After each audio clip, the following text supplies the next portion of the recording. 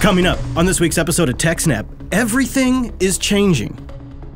Yet everything is staying the same. We'll tell you about the big plans we have for the big show in 2019 and much, much more on this week's episode of TechSNAP.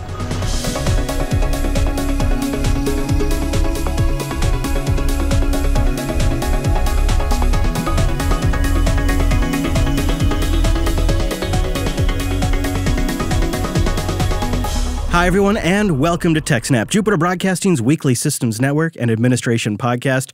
Wes and I recorded this episode on January 2nd, 2019, and it's my last episode, Wes. We're going to miss you just a whole bunch.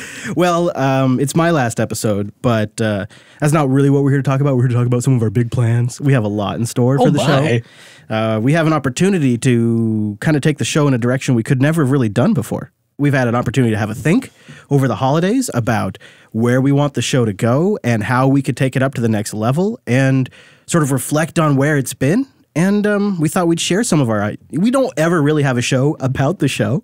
Like, we don't ever do that with TechSNAP. That's because most of the time, like, something's broken on the internet or there's a horrible security breach, and that's just more important.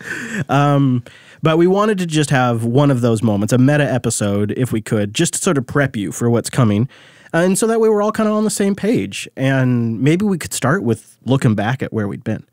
If you look back at the whole TechSNAP library, it's pretty crazy how much the industry has changed. And we dug out a little stat before the show just to get an idea of, like, you know, if you were to stack all of the TechSNAP episodes back to back to back to back, how long of a run that is. Oh, man. Oh, man. 21 days, 19 hours, 39 minutes, and 33 glorious seconds of TechSNAP. 21 days, 19 hours, 39 minutes, and 33 seconds. That's pretty awesome. Yeah, right? I mean, this is episode 393, so... Yeah. Almost a month of nonstop snap. Just... I don't know if anybody should ever do that. If they'd ever suggest, that would be an interesting experience. I mean, that's a lot of Alan Jude. You'll probably be best friends at that point. The show was long back then. You know, we were looking at too. Like, one of our longest shows was 2 hours and 43 minutes, which is that's a marathon. It is, and in the world now, there are so many great podcasts to choose from. A 2 hour and 43 minute podcast is a big ask. Yeah, I mean, TechSNAP started in 2011, and unfortunately, feeling very old right now, that's ages and ages ago. It's a totally different industry. Look at just the news cycle around security breaches. When the show started, security breaches weren't really news. People didn't talk about that. But then over the lifetime of the show, they kind of became huge headline news, like massive headline-driving news. And now we've almost on the other end of that trend, and now we're in a trend where it's like we're in an over-saturation period, and people are kind of tired of hearing about vulnerabilities again. Right. And it's, you know, the sad part is people have adopted some tools, right? Two-factor authentication is a lot more common now. LastPass is now a thing. Your average jail might use a password manager, and we still have sites that have plain text passwords that get hacked. People get compromised. Identities get stolen. So I'm sure the general public kind of feels like, why are we doing this work? It's been nice to see two-factor get more adoption. I still cringe when it's two-factor over SMS. We've talked about that. That just really gets me. But you know, one thing that I can positively say has really changed since we started this show, and it's a change in a really good way, is a common story on this program back in 2011, 2012 was flash vulnerabilities. We were talking about flash vulnerabilities all the time. People's entire systems were getting compromised because of flash vulnerabilities. It was like the whole network would get owned. We were running basically weird, untrusted binaries right in our browsers all the darn time. Yeah, now that's just the craziest thing, Flash. That's just... I mean, there's probably some still applications that we haven't been able to really replace. Yeah. And it, for what it did, and at the time, I mean, Flash wasn't all bad. It had a lot going for it. You could make some real smooth animations right there in the web browser. It's true. It's true. I don't think it was worth it, though. It was definitely not. Maybe for the cat videos. Maybe. And the other thing kind of around that same era that's changed now is it was really common for Windows worms and that type of malware to still be a thing.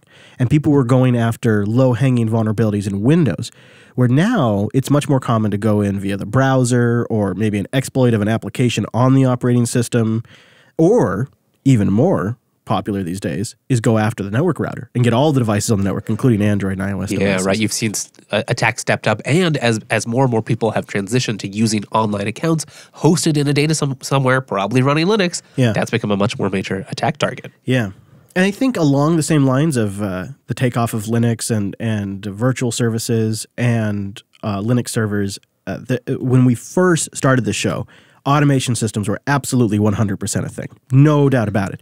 But to watch the industry so rapidly adopt different forms of automation over the run of this show has been fascinating, because there's some areas where our IT industry, and when I'm saying our industry, I'm kind of thinking like enterprise data centers, business data centers, business IT.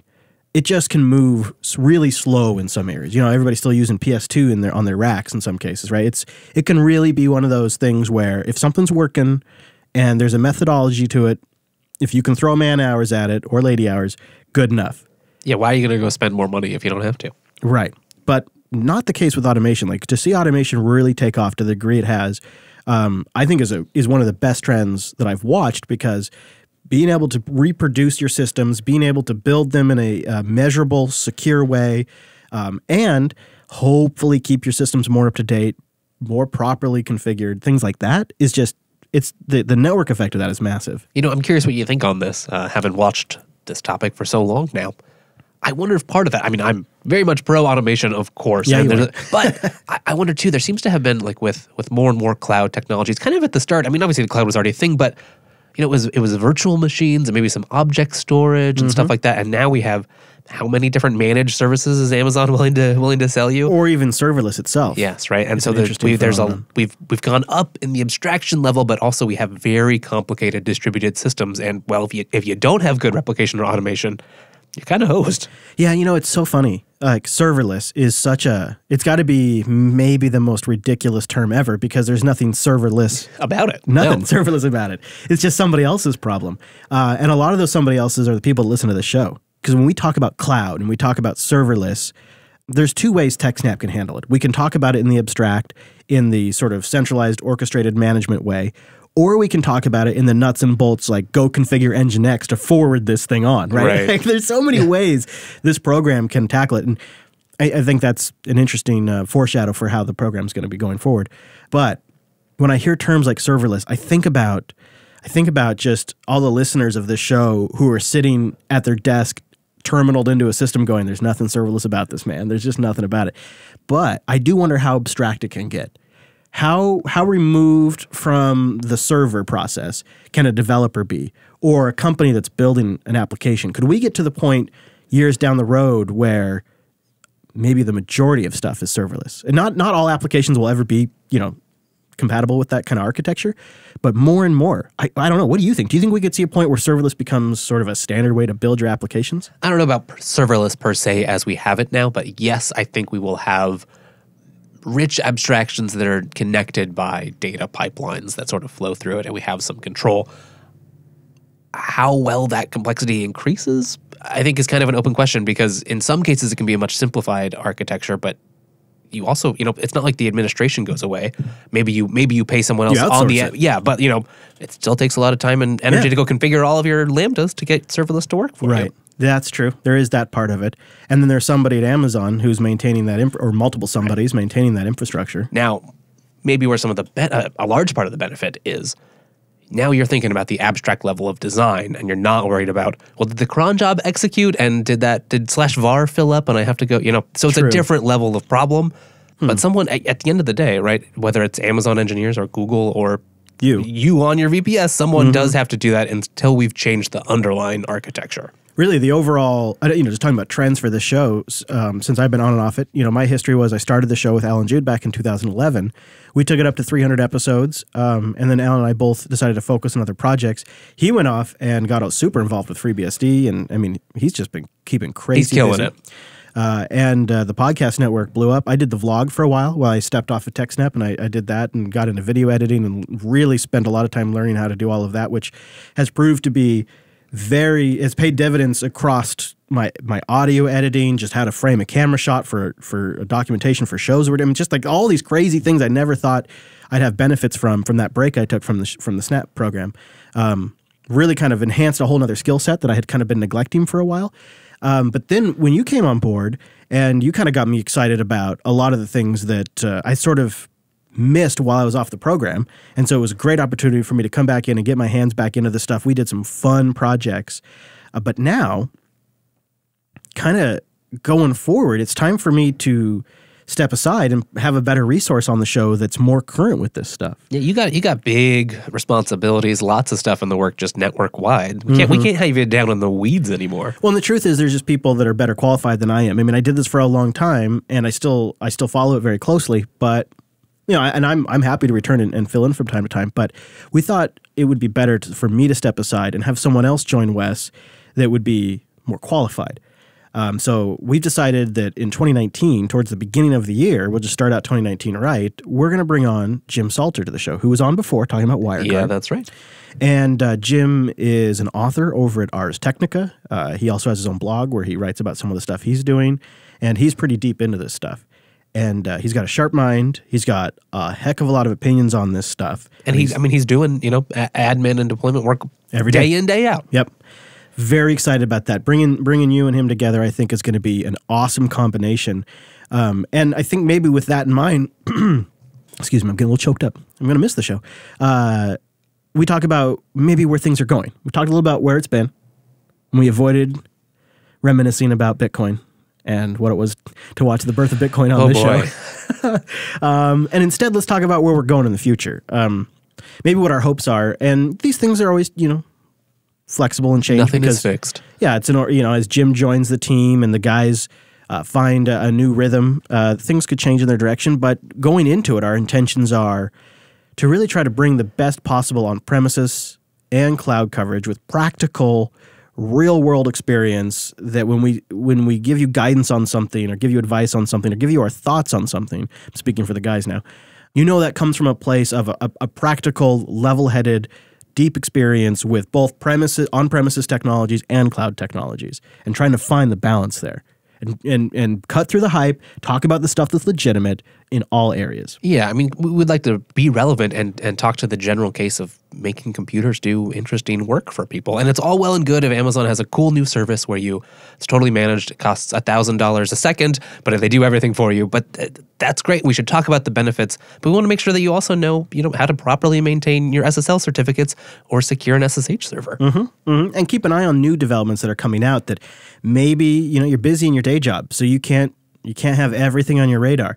Well, Jim and Wes are tracking and watching just about all of it. And the thing is behind the scenes now, we've got a huge team at Linux Academy that's tracking this for their particular jobs too. So we've got a real network effect, that's my new favorite term today, that is being applied to the new TechSNAP program that will sort of be distilled and filtered down through Wes and Jim. And they'll be the shepherds of the information, and they'll focus on the best stuff, in-depth core concepts. Yes, I think that does touch on it, right? Some of the times, you and Alan did a great job of having a good deep take on the news, but a lot of times it was kind of in the trenches. Here's what's happening. These are the stories. Yeah, the vulnerability of the week. Yeah. Yeah. I was trying to be more charitable than that.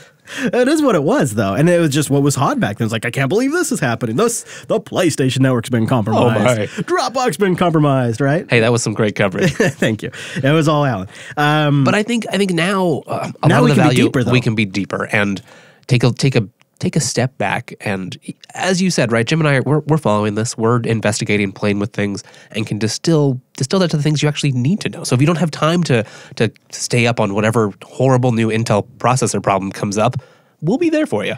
Yeah, and if there's some new way of doing things, if there's a new concept in the industry, you guys are going to be thinking about it, talking about it. Don't you know that the Ansible author has a whole new automation system out, Chris?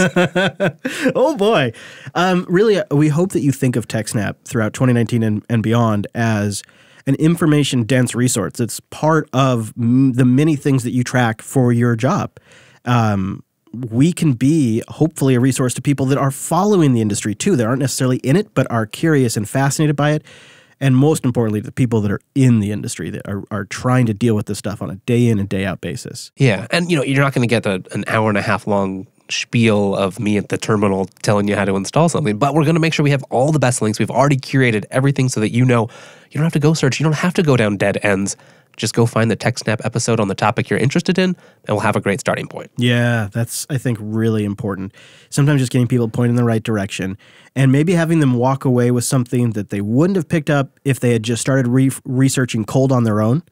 But since this is what you guys do, and this is, you know how to fill out information. Yeah, right. It's all well and good to be hyped about a cool new tool, but until you've used it in anger, you don't really know. Isn't that so true? Oh, wow.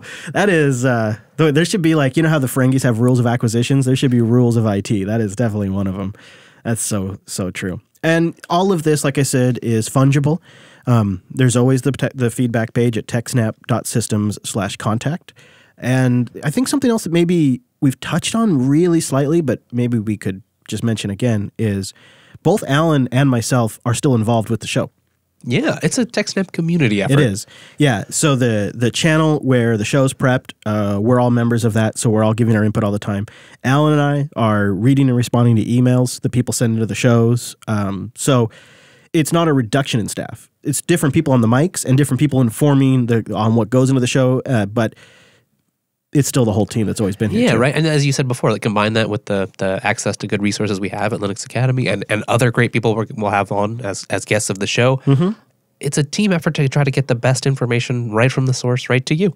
And I think, the guys have talked about playing with some different recording formats, maybe releasing multi-part episodes or all these different things that may or may not pan out, but these are things they're kicking around right now. It's in that stage. They're gonna start getting this officially put together this week and start getting it recorded over the next week. And then pretty soon the episodes with Jim and Wes will start shipping. Like, we're really close. Just finalizing some of the the final details and things like that, and making sure we ask ourselves, well, if we could change it and make it better, how would we do that? Yeah, let's avoid the false starts now. Yes. Let's just ask the hard questions, like even the ones that maybe we don't like the answers to. And I'm kind of proud of you guys for doing that, because I think it's going to make a pretty good show. Yeah. So I know I would love to hear from anyone who'd likes to reach out from the audience about the things you like about TechSNAP, the things you want to hear more of, or things that we've been missing in the past and should think about maybe adding. It's going to be a whole new TechSNAP, and it's going to be the same. Really. Really it is, It's about looking back in the, that's why we know the whole runtime and the episode dates and all that, because we've been looking back at the back catalog and being like, what do we like? What do we really like from the back catalog? And how can we have that inform future episodes? And what can we do new and better and maybe, be a little more competitive? It's funny. TechSNAP's actually the show that got me really hooked on Jupiter Broadcasting. I found Linux Action Show first, of course. I was looking for a Linux show. I was like, oh, cool, this is great. But it kind of felt, I was like, I wasn't watching it as much, and I was reading more Linux news myself, so it's like, well, I already saw this story.